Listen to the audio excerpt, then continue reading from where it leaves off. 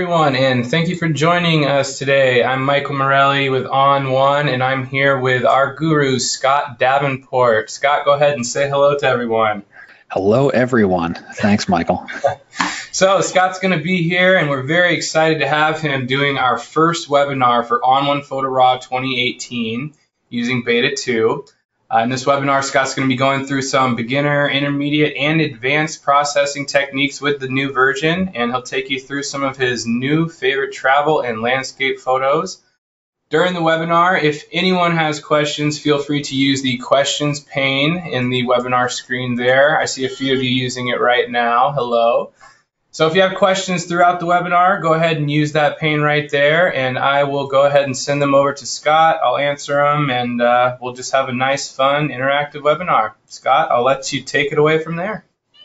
Great, thanks a lot. Yeah, I want to stress again the questions part of it. That's that's the fun part for me, finding out what you want to hear about, what you want to learn about. And as Michael said, I'm going to go through several different photos, starting with some basic processing to what I'll call an intermediate workflow, and then finally some of the advanced features. I'm using ON1 Photo Raw 2018 Beta 2, so this is still the beta version that's available. You can actually pick it up and try it out for yourself, but I point that out because it's still beta software, and so we may hit a bump or so along our journey, but nothing that we won't be able to handle. And let's see, I guess the last bit of administrata is I'm going to make a point to try and pause after each photo to give time to do to do questions. So Michael will be in the question box while we're working through things, so ask at any time. But I'd like to hear a few of them, kind of live proxied through Michael. So let me begin here. So I'm in Photo Raw 2018. I'm in the Browse module, and this is kind of your entry into your photo library. You've got all of your different hard drives you can access directly. You can create these things called catalog folders, which are folders just to look things up quickly. So you can have a variety of sets of photos. You can pop into any one of them, and you'll see your previews straight away. And you have albums where you can have curated collections, which I will use one for today's webinar. And you can also create smart albums, so based on metadata, all of your 4-star photos taken in the last year and things like that. You can create all of those within Browse. I'm really not going to spend much time in Browse at all, but I want to point out one kind of cool feature, and it has to do with the processing. So I've got this photo here, this one of these rice barrels. I like the photo. It's pretty straightforward. It doesn't need a lot, and I actually have access to my presets for styling the photo right within Browse. And so if you got a whole bunch of categories and things that come with the software, I've got a bunch of preset packs. Many of these are actually made available to you as a loyalty reward. So if you're an ON1 user, like every month you get this like little gift, and I can just grab one of them and then have it applied right within Browse. And I haven't had to go anywhere. I didn't have to go into Develop. I didn't have to go into Effects. And when you've got a set of photos that either are very similar in nature and you're looking to just style 10 of them, you don't have to go out of Browse. You don't have to go to a different module. It's all right here. So this is the the very, very basic beginner approach to styling a photo. You've got some type of preset, you apply it, you can do it right in Browse, and you move on. This is all completely non-destructive. What I would consider a kind of a variation on a beginner approach is once you've applied something like this, going into one of the other modules and doing some slight tailoring on it. For this preset, I know that some effects filters have been applied. So I'm going to open that panel up. And in particular, this antique filter is what's giving it this kind of, greenish type of cast. And I can just back that off a little bit because I thought that was a little bit strong for this photo. And so with a couple of clicks, real simple, straightforward processing, I head back into Browse. And if I look at my grid view of my photos, we can see my preview is going to be rendered like this, and I'll see it like this and for all time. These little badges at the corner, plus and minus, they tell me I have non-destructive settings applied, and that is like the core of a basic, simple workflow in styling photos. I'm going to move on to one that's a little more involved, but let me pause if there are any burning questions that someone just can't wait to ask. Anything like that, Michael? Maybe mention, I guess, there's a lot of people asking if you're on Mac or Windows. Oh, okay. So the machine I'm using is a Mac. It's an iMac, and what is it? That 2015 vintage machine. I've got a heck ton of RAM in it because usually I run about 7 different programs at the same time. But it's not some souped up, workhorse with 97 different cores or things like that. And the files that we're looking at, these are most of these.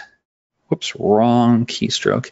Most of these are from either a 7R or a 7R2 Sony. So this one happens to be a 36 megapixel RAW file, and I might have one floating around here that's one of those 42 megapixel RAW files. So these are pretty big files. They're not 12 megapixel things. They're not JPEGs. All right, cool. Yeah, keep going, man.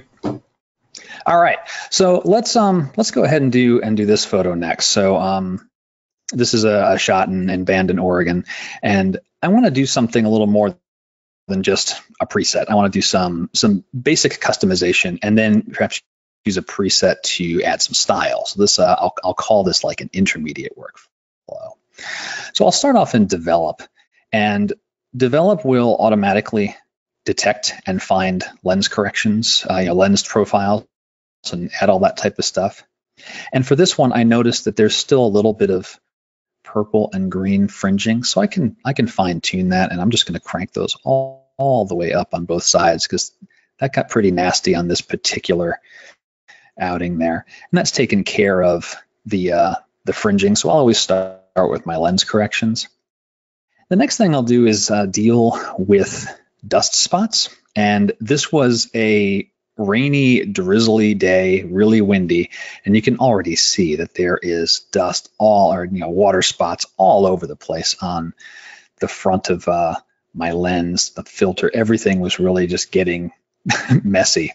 I'm not going to bore you with me brushing away every single one of these, but I want to show you how I kind of root them out.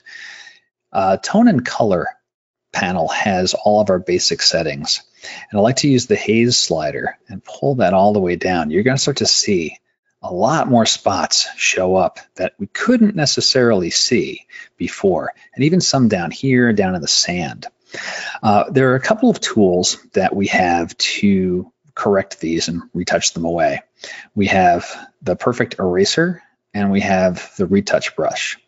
When the background is smooth like the sky is, I like to use the retouch brush, and I've got my controls up here, my feather, my size, how strong I want the brush to be. In this case, I do want it to be 100%, and I'll just click on a couple of these to have them get brushed away, and you'll get the idea there. Again, I won't bore you with this. Watching me brush away spots is like watching paint dry. But the eraser is their other tool, and this one's more intelligent, where it will look at your photo and the context around it. So for a spot that's down in this, sand, we've got some wispy sand on either side of this spot. If I click on that one, let the eraser think about it, it'll examine the image and go, all right, what's going on behind it? And I move away. I have a really nice, clean, natural looking retouch. And so I'll use a combination of both of these tools. Since we're talking about retouching, I'll just point out the final tool here. We have a clone stamp tool, and this is like your copy paste, pixel by pixel. Make this really big, and I'm pressing the Alt key for Windows or Option for Mac to make a sample point, and then I get this. This is what I sampled. I can place this anywhere in the scene.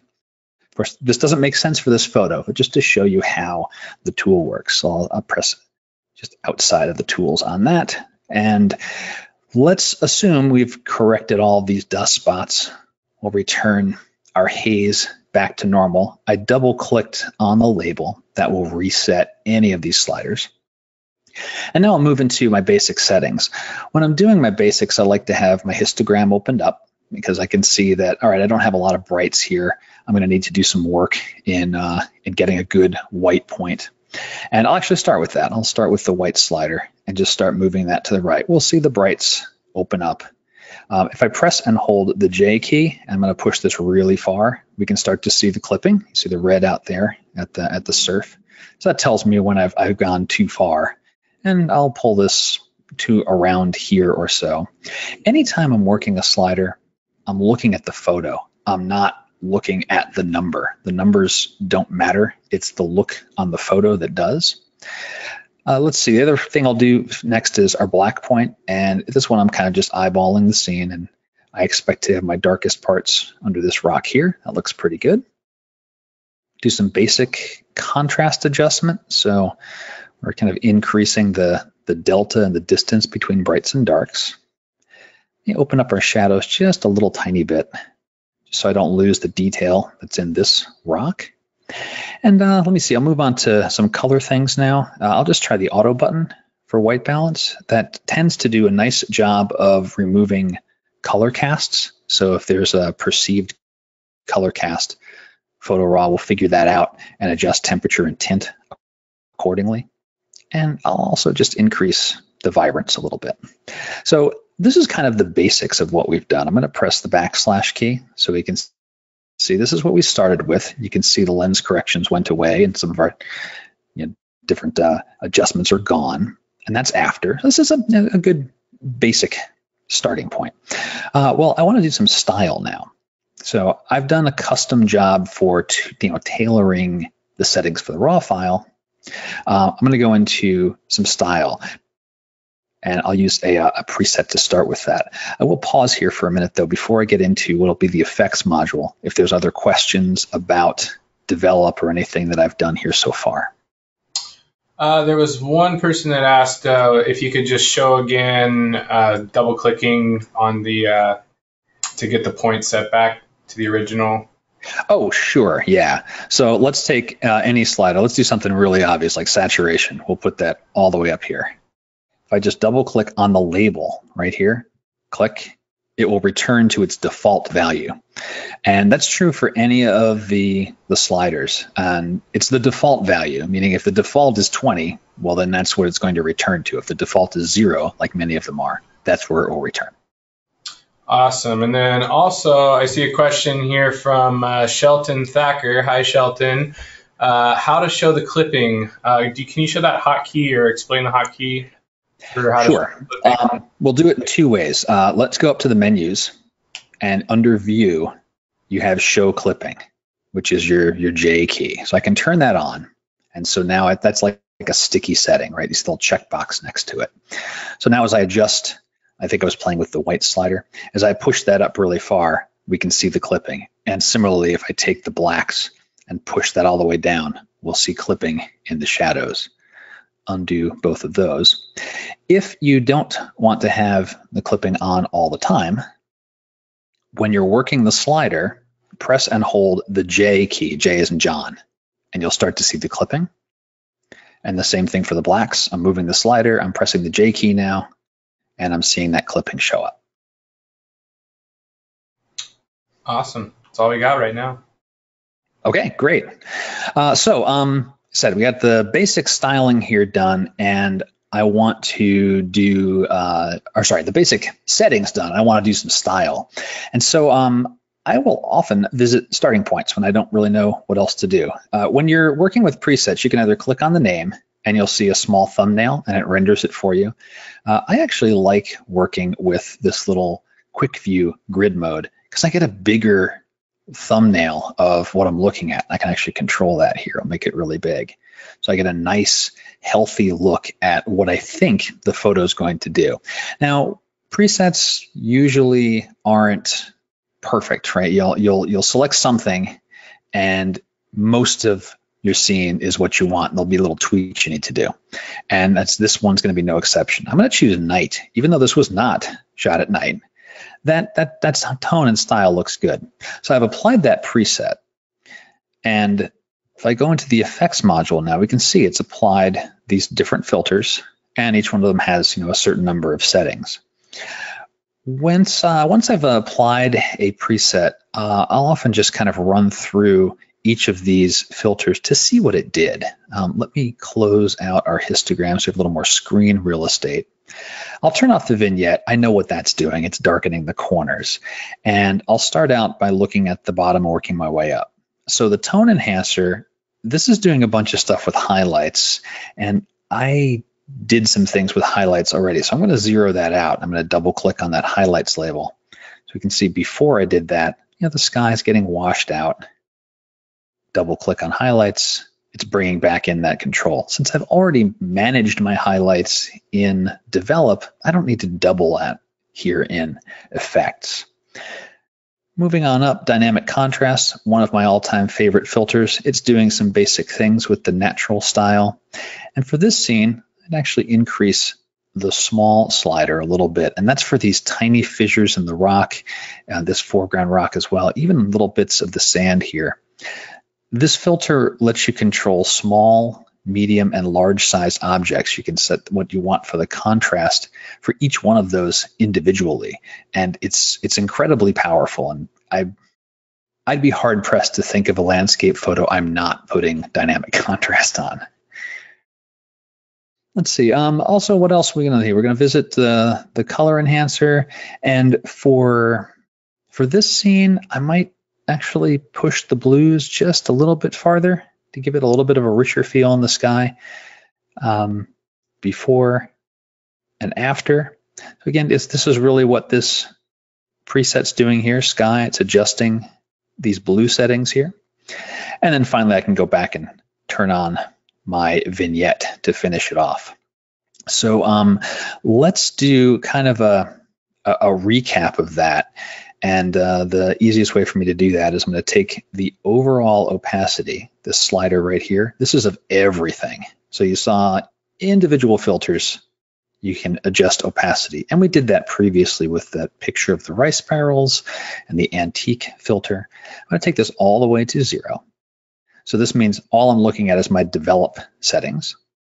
And I'll bring that back to 100. And this is what we did with all these filters. So the grand sum, I do a backslash. This was what the raw file was. No adjustments in develop, no adjustments in effects, and after. And again, you'll pardon my dust. We'll consider this photo still a little bit under construction. Any other questions in there, Michael? There are quite a few, so if you have some question, I'm trying to get to them as best as I can. It doesn't look like there's anything specific to what's going on right now. Okay. Why don't you just keep on going here? I'll keep answering questions, and if anything does jump out, I'll interrupt you here and jump in. All right. I actually thought of one other thing for this photo that it's a feature of the vignette filter that I didn't show off here. I like the vignette for this photo, but this is a cool feature, so I want to point it out, is this little crosshairs tool. So what we can do with this is set the center of the vignette. So to make this very visible, I'm going to take the feather and bring it all the way down to 0 and the brightness all the way down to 0. So you can see this is the edge of the vignette. I said feather to 0. There we go. This is the edge of the vignette. With this crosshairs, I'm clicking and dragging, and I can set where I want that to be. So I can bias my viewer's eye towards, say, this rock down here in the foreground. And once I've done that, I can return the feather to, whatever makes the most sense, as well as the brightness. And I'll use that feature quite a bit because it's usually when we're composing our photos, we're doing things like rules of thirds or putting our main subject not dead center. So having the vignette crosshair centering point is incredibly useful. All right, let's go back into Browse then. We'll move on to another photo. Press the G key for my grid view. And one thing I've gotten to in the past 6 to 8 months is doing panorama photos. And so I want to show off one of the new features of PhotoRaw 2018. So I'm holding down the Command or Control key for PC to select all of these photos. And in the right-hand side, we now have a merge to pano. There's also a merge to HDR. I won't be showing HDR today. It's just not a big part of my photography, but you do have HDR merging capability. I'm going to click on the pano button. And one of the things I want to point out is how quickly we get a preview in front of us. It takes maybe 4 to 5 seconds, and now I have an idea. Is this going to be a problematic panorama or not? Do I see any obvious points where the stitching looks strange? And for this one, it looks pretty good. For the panorama itself, we have a few different options. We can do nothing with the edges, so you end up with usually a little bit of wobble around the edges. You can have it crop for getting rid of any of that black space that was around there. There's also a warp to fill option. For this photo, I actually like crop. The warp is shifting the perspective a little bit, and I'm kind of watching this particular post, which I know should be straight and vertical. We have a few other options. You can, once we click save, you can have the pano go right back to browse. You can have it open directly in developer effects. And if you're sharing this on sites like Facebook, you can add in this panoramic metadata. So in your Facebook feed, you can click and drag around the photo, and it's kind of like you're standing in the middle of it and get to look around in 3D. Now the merging will still take time. And I've got, 40-ish megapixel photos, 7 of them. So I'm not going to have the merge happen here live, but at the end of it, we end up with a photo like this. I'm going to let the preview regenerate. There we go. And so we get, a nice merged pano. And I've done some development work on this. As a matter of fact, why don't we, this will let me show off another feature, which is the versions. I'm going to create a version of this photo. And what this does is it makes it's a soft copy. It's not duplicating the entire photo. It's just creating another reference to my original photo, and it lets me change all the settings. So I can pick that, and I'm going to go into settings, reset everything, and now I can bring that into develop and do some work on it. Now this will take a little bit to load because it's 100 some odd megabytes worth of pixels. Actually more like let's see, does it even tell me? No, it's too big. This actually might be larger than 2 gig. So we'll work with what we have here. But what can I do with this? So I can do my basic tuning like we did before. My tone and color settings. And it's a gray day. I've got some hot spots on the roof, so I'll probably pull down the highlights a little bit and deepen the shadows. So I'm kind of watching for the shadows underneath the building and the railings there. What else will we do? Maybe add a little bit of warmth. Let me try the auto setting, because a lot of times that gives me a pretty good adjustment on color cast. That's pretty all right. I'm going to keep that. And let's see, what else would I want to do here? I mentioned dynamic contrast. That's always one of my favorites. Let's go over into effects. And so this is an example of building up kind of your filter stack from scratch. So instead of using a preset, I'm going to just add a few filters on my own. I'll add dynamic contrast. And I kind of like what it's doing to the trees. It's a little bit much on the ground and the gravel for me, before and after. So what we do have is lots of masking tools, and we can do masking on any filter in effects. And one of the masks we have is called a gradient mask. It's a masking bug. You've got a variety of presets and shapes and so forth. I'm going to just drop one on the scene, and we can tell that it's removed the contrast above and it's left the contrast beneath. It's kind of the opposite of what I want, so I'll rotate that around and kind of just position it where I think it makes sense. And finally, I can tailor the strength or the opacity of that. So I'm going to put it around half. And so what that's doing is we're removing some, but not all, of the contrast beneath the gravel there. So this is before the contrast add, this is after. And so this is by far most prominent. This is getting a little bit of a detail and contrast boost, but it's not taking my eyes away from what the overall scene is. I think maybe one other thing I would do too here is probably just increase some of the greens. So we'll add a color enhancer, and one of the styles is foliage. You can take a guess that that's going to make the greens very bright. That's probably too much. So I have a couple of options here. I can play with saturation of the greens and tone that down, or I can just adjust the entire strength of the filter. And this is usually what I'll turn to first, the overall strength, because it's one slider. There may be many things set in all these different color ranges. In fact, I know for foliage, we're actually changing yellows too. That's really what makes the greens pop. You're shifting yellow toward green. So I'll just use the overall strength there.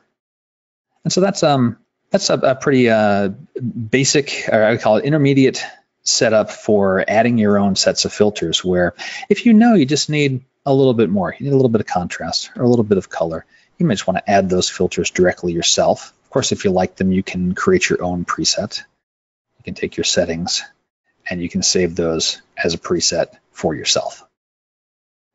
So Scott, to jump in real fast, while you're up there, a few customers are asking about, I believe you might have your set in solo mode by chance under the view options? Yes, I do.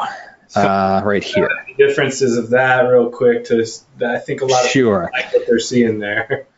Okay, so what solo mode means is only one panel in the right-hand side will be open at any time.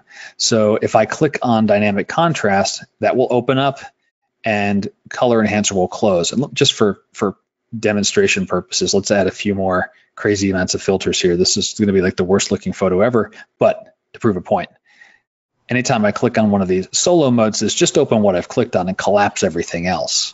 Versus, I guess, I don't know what the opposite of solo is. Group mode? Non-solo? Boy, that's good. Yeah, anyway, this is what happens when you don't have solo set. You get all of these things open. I prefer solo mode because I'll end up scrolling a lot less between my different filters. And granted, there are photos where I'll have 7 or 8 filters here, where I might open that bottom one and still have to do a tiny bit of scrolling. But that's what solo mode is all about. So one filter, or same thing works for local adjustments. If you've got multiple local adjustments here, the same thing in develop. If we were to go into develop and let's add a color adjustment, let's add a split tone, and let's add a vignette, the same idea. I only get one panel at a time. All right, I need to get this photo off my screen because it's kind of creeping me out a little bit. So yeah, go ahead. Just free to move on. A little bit spooky. So I'm going to return to browse, and the last photo that I'm going to go through today, and I'm glad I've got the time for it, is because this is the one that's really going to be like the advanced processing, the custom from the ground up. We're going to process this photo, and as I did before, I'm going to create a new version, and I'm going to select that version. So you can tell it's a version by this black and white square there, and you highlight it. It says version photo. The settings, I'll reset the develop settings, and I'll reset the effects, and I'll reset the local adjustments. So the only thing that I'm leaving here as I go into develop is any retouches that I've done. So I've done that spot removal that we saw before, and I did a little bit of cropping really to straighten the horizon. So so this is the raw photo that we're going to work with, and for full-on maximum screen real estate, we'll make this nice and big, collapsing down that presets panel. And I'll begin in tone and color. This is really where I start all of my processing. And we'll open up my levels here so I can see what my histogram's looking like. So this is, to me, it's slightly overexposed. I've got some some cramping and crushing here at the right edge. Now the sun's going to be blown out. I'm shooting into the sun. That's just how it's going to be. You know, your eye looks at the sun, you're not seeing detail, and so we're just not going to have anything there for that. But I will bring back the exposure some, just to kind of get some of that hints of those clouds coming back through there. While we're thinking about highlights, let me tone the highlights down just a little bit too. And again, I'm just watching the photo. I'm not really paying attention to where the numbers land. I'm going to open up the shadows quite a bit. Maybe around there. You know, a slider that I'm probably not going to use, but I'll point out, is the midtone slider. You know, that's something new in PhotoRAW 2018. I'm not going to use it for this photo because I have pretty good distribution of darks to lights in this one. But let's see, what I'll do here, I'm going to start playing with the white slider too, and still see about pulling back on, you know, this bright hot spot here, around there or so. Now, while I know I'm jumping around a little bit between sliders, but I guess my approach to the processing is usually like, what does the photo need next, or what am I thinking about right now, and how can I address it? Is some of the highlights here. When we take down like highlights really far, we take down whites really far, we get this kind of artificial looking, you know, almost yellow tinged coloring in the highlights. Undo those two changes, and I don't want to have that happen. And so a slider that really helps with that is highlight purity. And you can even see it's like yellow tinted on the left, and it goes over to pure white. And I'll just usually inch that up a few notches just to compensate for that and keep the really bright highlights nice and smooth. Return to color temperature. Let's just hit auto, see what that's going to give us here. And I'm going to turn that back into Kelvin. I still think in terms of degrees Kelvin as opposed to just a scaled slider from, say, -100 to 100. I do want this to be a little warmer, so I'm just going to inching up the warmth here. Maybe about there, looks pretty good. All right, so you know we're just getting started. There's still, you know, this is before any of those changes. You can see the little rotation I did to fix the crop and align the horizon, and that's after. So it's starting to take shape. This is still very flat, but we're just getting started. All right, for screen real estate, let me close down levels. I'm going to take care of some global color adjustments here. And I'm going to use this desert style. Now what desert does is it increases reds and oranges. So we can see before, and these rocks are kind of dull. They actually do have, you know, they're a sandstone type color. There's an orange tinge to them, and that's after. So it's starting to pick up some of that nice sunlight that's going on there. A question I get asked reasonably often is, you know, when do I use the color adjustment in Develop versus the color enhancer in Effects? And for the most part, the answer is if I know I'm only going to be doing color additions selectively, I'm going to mask it into a certain area, I'll use Effects. The controls are the same, but Effects, I have the masking tools and I have blending modes. I have more control over exactly where in my scene that color is going to be applied.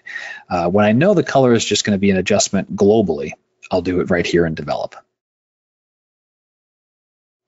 All right, I'm going to jump into Effects next. Before I do, Michael, I'm going to pause for questions again.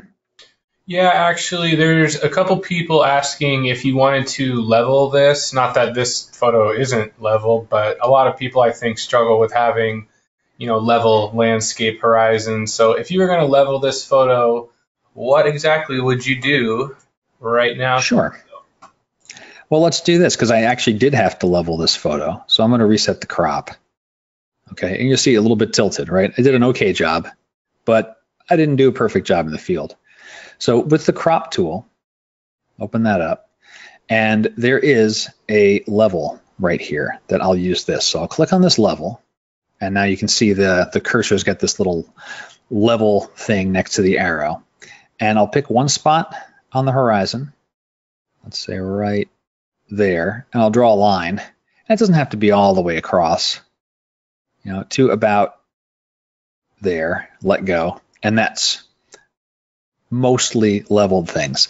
The second part I'll do is then I'll move the cursor just outside the crop window. And you can see now it's turned into this circular rotation icon. And now when I click and drag up and down, I can fine tune it. And what I'm doing here is I'm looking at the horizon, and it's roughly, cutting that row of squares right in half. And I'm just making sure that on the left edge and the right edge, they're almost about the same. So I'm going to end up right around there or so. And now it looks like it's a little bit off. Oop, wrong way. So something like that. So just, this is they'll use a little bit of tweak here, but that's the process that I'd use. Perfect. Oh, and then of course, hit apply. Don't forget to apply it. Yeah, so I think you're good to keep going on. And just a reminder to everyone, there is the questions pane over in the webinar control panel. So if you do have any questions you'd like to ask of Scott, feel free to send them on in, and we can get them asked here in just a few moments. Great. All right. Okay, so let's get some style going on this photo. Move over into the effects module, and I'm going to build this from the ground up. Familiarity with the filters just comes with practice and time. There's no magic there. It's just getting to know what your style is and what you like to use. I know I like dynamic contrast, so I'm going to add this first. Now, overall, this is just too much for this photo, in my opinion, right? Before and after. It's making a lot of things very crisp. What I want crisp are the rocks. I want the additional detail in there. I want those fissures to show up. And so I'm going to start adjusting the sliders, but I'm only really paying attention to the rocks. I'm going to tailor the filter shortly after adjusting these sliders to only affect the rocks. So something like that looks pretty good for these foreground and midground rocks.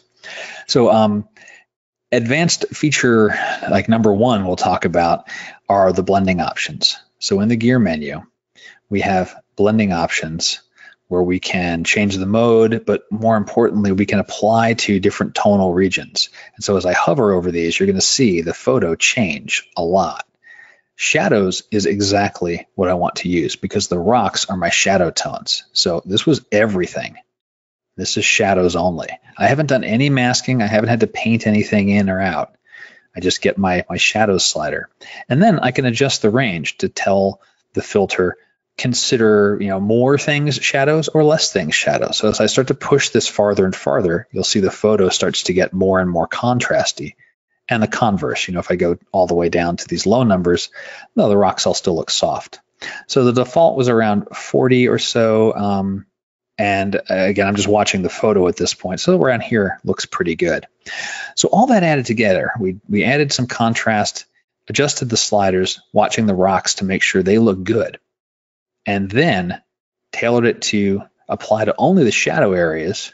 And so before and after, getting a little bit of crispness under that wave, and the rocks are starting to stand out.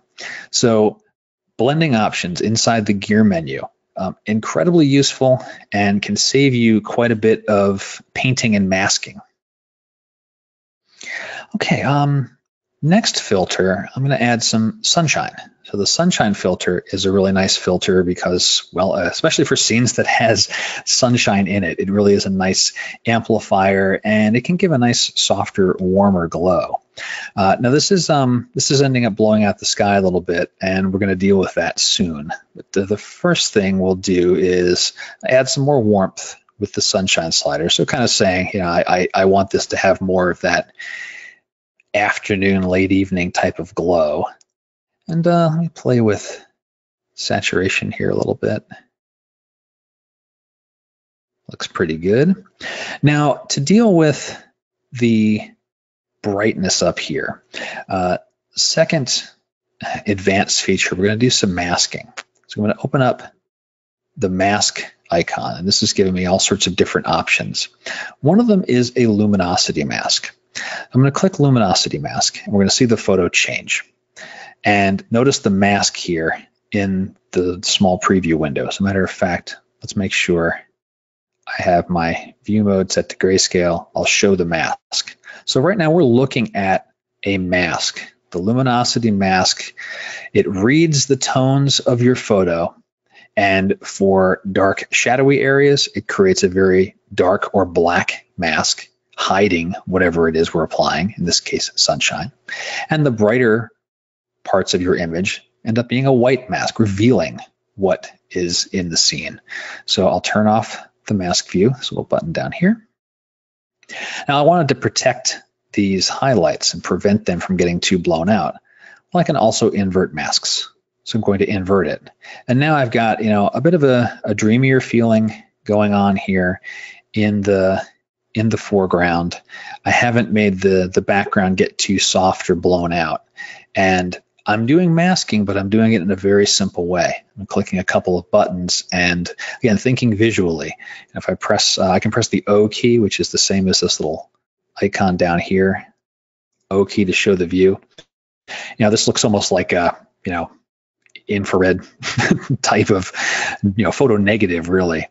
But thinking about, well, where do I want this sunshine applied, right? White masks reveal, black masks conceal, so I'm hiding most of the effect from the sky. And that dance of applying a luminosity mask and inverting it to target something to your shadowy areas, a very common technique that I'll use all the time. All right. Let me pause there, Michael. Some little icon popped up on my screen, then disappears. I don't know if that was something from the questions panel, but I don't see it in front of me, and I don't want to dive off the screen and lose the photo here. Yeah. Sorry about that. A few people were asking if you could just show off the before and after again there, just as you're... The sunshine? Yeah, sure. Exactly. So that's before, and that's after.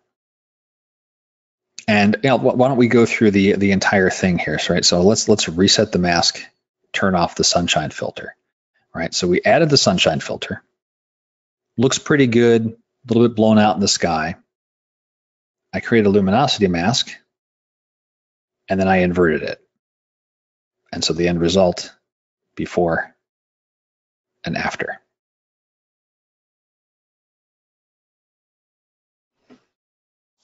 All right, let's move on. The next thing that I'm thinking about as I look at the photo, the color palette's very soft. It's like almost a pastel feeling to it, and I like that. I'm just going to kind of go with that and work with it.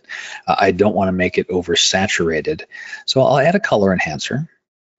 And this is a case where I'm adding the color globally, but why am I not going back to develop? Well, I'm already here. And I may as well just work where I am as opposed to bouncing through modules. So the first thing I'll start with is the sky style. So I want to get some blues going on up in that sky there. But it also is adding a bit of blue into the surf, which I want to kind of keep managed. So I will start visiting the sliders. Now the sky style adjusts the blue channel and the aqua channel. And if you're not sure which ones are being affected, you're just going to run through them really quickly. And we can see that it's aqua, blue, and that's all that this is adjusting. So in the aqua channel, what I think I'll do is I may take the brightness back to nominal. Again, double clicked on that to adjust it. And in the blues, actually bias those a little more toward aqua, so it's kind of giving more of that pastel feeling to those richer blue tones. So let's see before and after. And that is quite a subtle change. It's really only affecting this area of the photo. For folks that are familiar with my work, I'm kind of like add several small subtle changes together and it adds up to something nice at the end. So this is one of those where it's really only this particular area. And so I think I still want to do some more work with color. But what I'll do is I'll do that with a second color enhancer. We can add the same filter multiple times. So I'll add a second color enhancer. This one down here is what we just did with the blues. And this one up here, I think I just want to have the oranges get a little bit richer. So instead of using one of the styles, I just want to work with oranges. I'll go right to that color range and just increase the saturation a little bit. Oranges and reds are quite sensitive to saturation. So, if I push it too far, this suddenly just looks almost thermonuclear. So when you're working with saturation for reds and oranges, be gentle on the slider. And I might open up the brightness a little bit. I mentioned this area is going to be blown out. I'm going to work with that and go with it. I'm not going to try to fight against nature when it comes to shooting directly into the sun. All right. I'm feeling I'm kind of done with color. I'll pause again, Michael, if there's anything that I need to repeat or questions that are in the queue. I do have a few questions for you, but why don't you keep going through this edit here? Most of these questions are a little bit more about sharpening and detail, so I'll let you keep finishing up your color enhancements here before we get into that. Okay. I'm close to done. So I'm going to go on to adding a little bit of a glow. Now, I added the sunshine filter before. That adds some glow. This is I'll add glow to photos, to landscapes, even though it's not realistic per se, but it's more conveying a feeling. So first, I'll just start working the amount slider, and I'm kind of just watching the scene overall. I'm not particularly happy with what it's doing to the rocks. I'm more watching the surf and the sky, so it's getting a little softer feel. And I'm going to push that pretty far, but we are going to change this a little bit. Play with halo, and that's going to kind of give it that soft, almost angelic type glow. Well, and shift that there a little bit. And the mode, I'll just run over these with the mouse. So I'm just mousing over them. I'm not having to click, and it's just giving me the previews straight away. I think I do just like soft light. That seems to be the nicest one. Now, what I need to do is I need to protect the rocks and some of the foreground here. Now we did that before using some of our protection sliders, but I want to show you another mechanism, and this is one of the newer features. Now, in my opinion, the best new feature of Photo Raw, and it has to do with luminosity masks. So I'm going to add a luminosity mask, and we saw this before, right? We add the luminosity mask, and it creates that black and white version of the photo. I'm going to turn that on.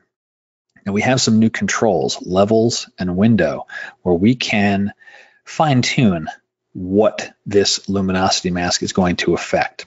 So I said I want to protect the rocks, and so what that means is I want the rocks to have as dark a mask as possible, so that, whoops, wrong button. So this glow is not applied here, right? So once again, masking, I'm going to have a black mask to hide those areas.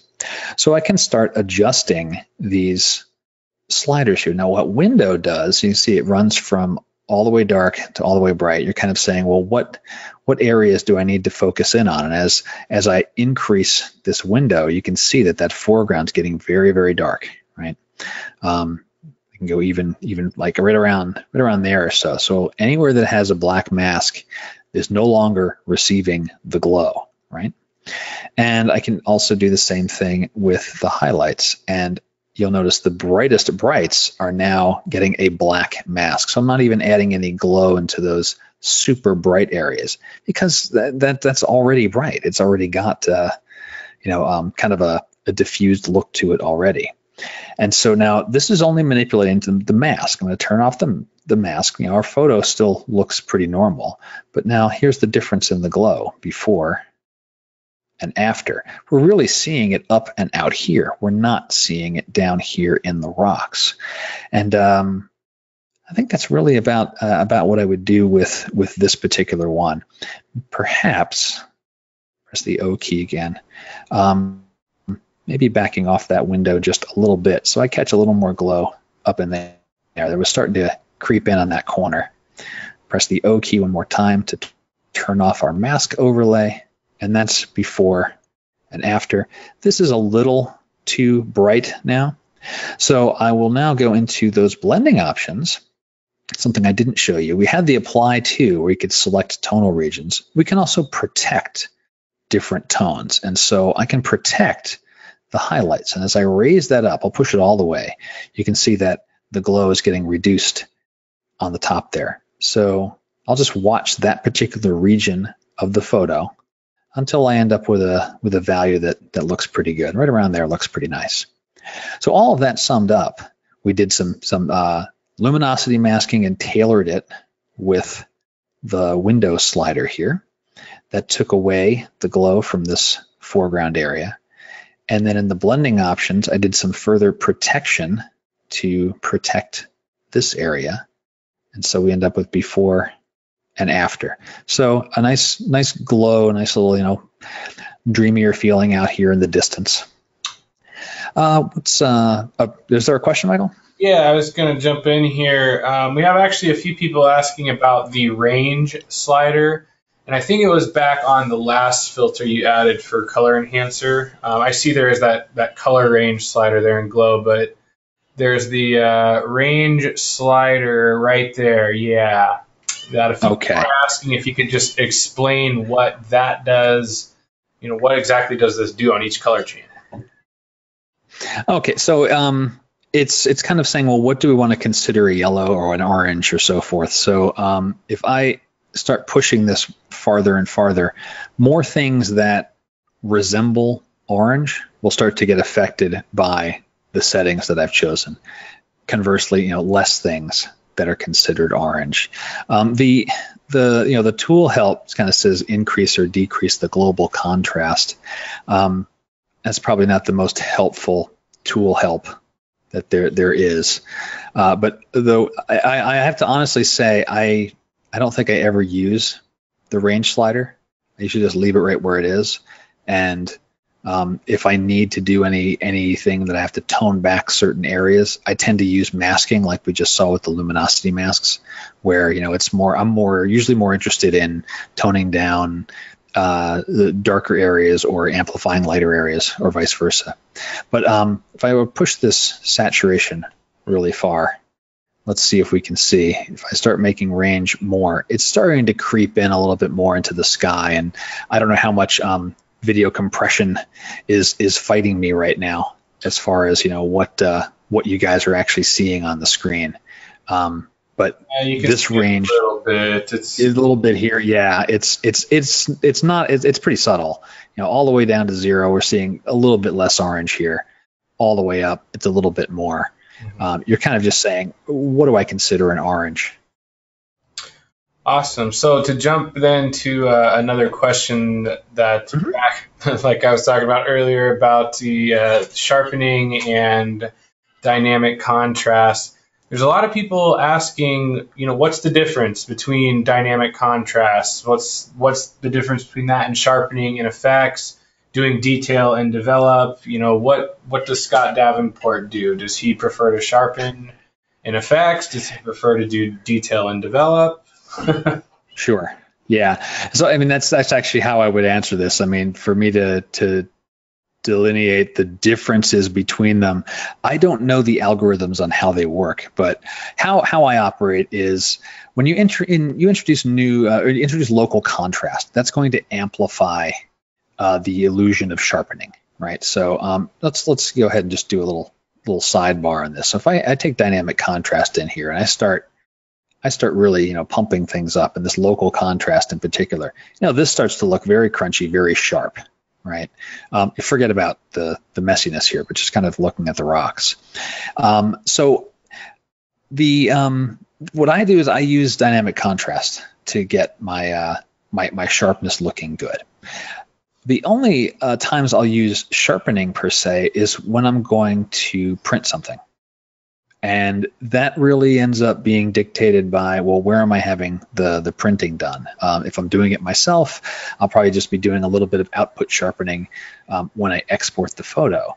Or if I'm printing directly from ON1, I'll do a little bit of sharpening before I print it. If you're sending it to a print house, it's kind of really what do they want? Sometimes they say, don't worry about it, we'll take care of the sharpening. But since most of my work is consumed online through screens, I don't really use sharpening very much at all. I do my work with contrast. Awesome.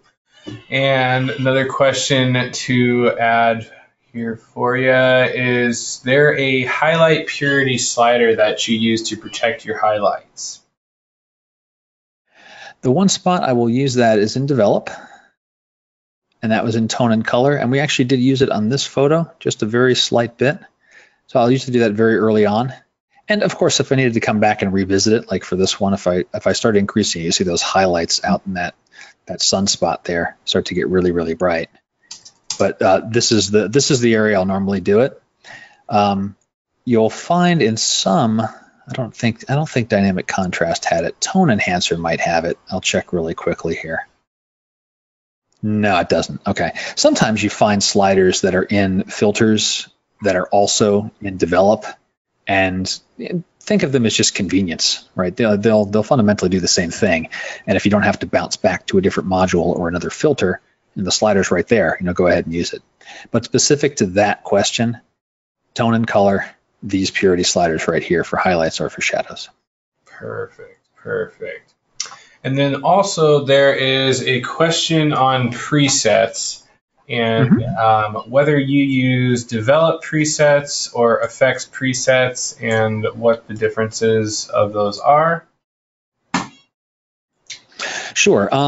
So generally, I will use effects presets. Most of the work I'm doing is kind of photos like this, where I'm going to need to do the basic adjustments in tone and color by hand. More often than not, I haven't found a preset that gets it done exactly how I'd like it in develop. And I've become so familiar with all these sliders, it's almost like autopilot for many of them as I'm processing it. Then when I apply something, I'll use a preset that just has effects filters in it. I don't know of a way that you can tell by looking at the preset what it has in it other than applying it. So I will say when you're creating your own presets, like when you go, like if I were to try to save this as a preset, we've done work in develop and effect, and we have some gradients. You can choose what you want to save. So you can just say, I just want develop settings, or I just want, in my case, effect settings. And if there's masks that I've used, I can save those, and you can create your own presets with just effects. Perfect. Yeah. And I think there's probably a preset or two I've created that use develop, but I tend to just use the auto settings and let the tool do its best job, because it fundamentally is telling the preset, go interpret the photo how you think it should be done on one, and I'll go tweak it afterward. Right. Exactly. So I think I have maybe a curveball here for you in the spirit of all right. Baseball World Series starting today. Can you explain structure versus dynamic contrast, and how do you choose which one you would use? All right. I'm going to go even a little bit deeper on that one, if that's okay. Go for it. But let's start with structure. So, for example, this photo, we've already applied dynamic contrast and we targeted the rocks. Let's take a look at what structure is going to do. I'm going to start pushing that up. Notice that inside the rock, you're starting to see more of those individual tiny fissures and details and so forth, where we don't have it. We've got it there now. It's a much crunchier, grittier look, and it's really amplifying contrast like inside of objects, where dynamic contrast, I go over to that filter, and I'll push like the small slider. We'll start to see some of that show up, but it's not as hard. It's not as forced. If I really start pushing all these sliders, you'll start to see it all there. But you notice there's still a different gradation of that of those contrast. It's I guess I would say dynamic contrast is, I'm gonna undo those changes, is a little more natural in its approach, and structure is more across the board. One way I like to explain that is with the tone enhancer, because this was kind of like the the precursor to dynamic contrast. If we go back, several iterations of ON1 photo, the difference between detail and clarity. Now, once I push detail slider, you're going to see, a bunch of things get pronounced around edges. And then if I push clarity, sorry, the other way around, detail is the insides of objects, and clarity is kind of like the edges of things. So structure is a lot more similar to what detail is doing in the tone enhancer filter. It's dealing with the micro contrast inside of objects. To pick on this rock, this poor little rock I keep picking on. These, this dark channel here, this dark line here, this dark line here. I go back to structure. It's going to kind of do everything inside of all that. Where's my structure slider? There it is. Right. So everything and anything in between. Whereas some of the other contrast controls, the clarity slider and tone enhancer or dynamic contrast, will kind of more amplify these larger fissures, and then you'd really need to either use the smalls and dynamic contrast, or turn to structure, or if I wanted to be selective about it, I would use the detail slider and tone enhancer and paint in here to get in between these larger features of contrast. In this case, it's a rock. Gosh, I hope that made sense. I think you did a good job. I think everyone appreciates that. So we are coming down the home stretch here. So if anyone has any last questions they'd like to ask, feel free to send them on in. This webinar is being recorded. We will post it on our website. Other than that, Scott, it looks like everyone's pretty much good on questions here from what I'm seeing. So if you have any final parting thoughts you'd like to leave with us here. Other than thanks everyone again for taking the time. Some really good questions. And yeah, sorry I didn't get to finish off this photo entirely, but that's okay. It looks pretty nice as it is. Probably add a vignette, and that would be, probably call it good. But yeah, if there are other questions, you can get a hold of ON1 through their website. You can get a hold of me if this goes, up on the Facebooks and the YouTubes and the on1.coms of the world. Ask questions there. We'll be sure to get you some answers.